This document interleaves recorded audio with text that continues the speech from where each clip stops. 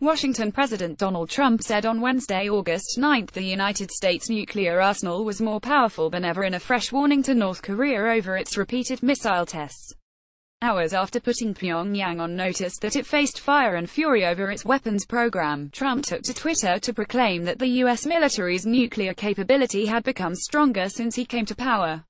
And after North Korea said it was considering a missile strike near the U.S. Pacific territory at Guam, Trump's top diplomat delivered a message of reassurance to its residents and military personnel as he made a stopover on the island.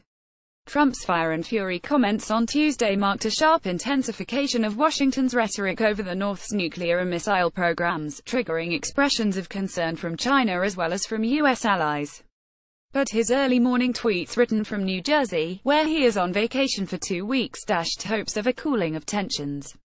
"My first order as president was to renovate and modernize our nuclear arsenal. It is now far stronger and more powerful than ever before," Trump wrote. "My first order as president was to renovate and modernize our nuclear arsenal.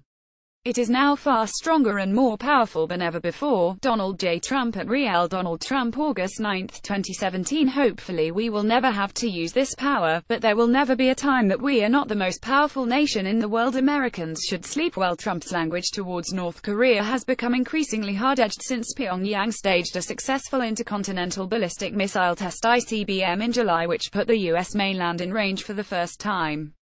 Guam, a 210-square-mile dot in the Pacific that is home to some 6,000 U.S. troops, would be a far easier target were North Korea to confirm its position as a fully-fledged nuclear power.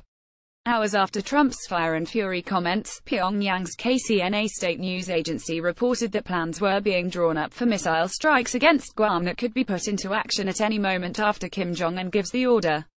U.S. Secretary of State Rex Tillerson, who refueled in Guam on Wednesday while flying back home from Southeast Asia, said Trump was determined to send an unequivocal message to his North Korean counterpart.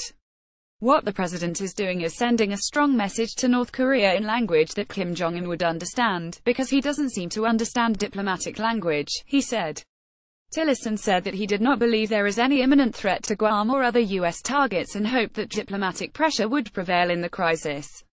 "I think Americans should sleep well at night, have no concerns about this particular rhetoric of the last few days," Tillerson said. Rapid progress experts have long differed over the North's exact capabilities, but all agree it has made rapid progress under Kim. Last month, Pyongyang carried out its first 2 successful ICBM launches, the first described by Kim as a gift to American bastards, showing it could reach Alaska, and the second extending its range even further, with some experts suggesting New York could be vulnerable. The Washington Post quoted a U.S. Defense Intelligence Agency analysis on Tuesday as saying officials think North Korea now has nuclear weapons for ballistic missile delivery, including by its ICBMs, making it a potent threat against neighbors and possibly the United States. The Pentagon did not comment on the story, but the Post said 2 U.S. officials familiar with the analysis had verified the assessment's broad conclusions, and CNN said it had confirmed the report. The North's current ability to launch an accurate nuclear strike remains open to question, with analysts suggesting it has yet to overcome some major technical hurdles. After Kim's second ICBM test, some experts said it appeared the re-entry vehicle that would carry a warhead back into Earth's atmosphere from space had failed in the intense heat.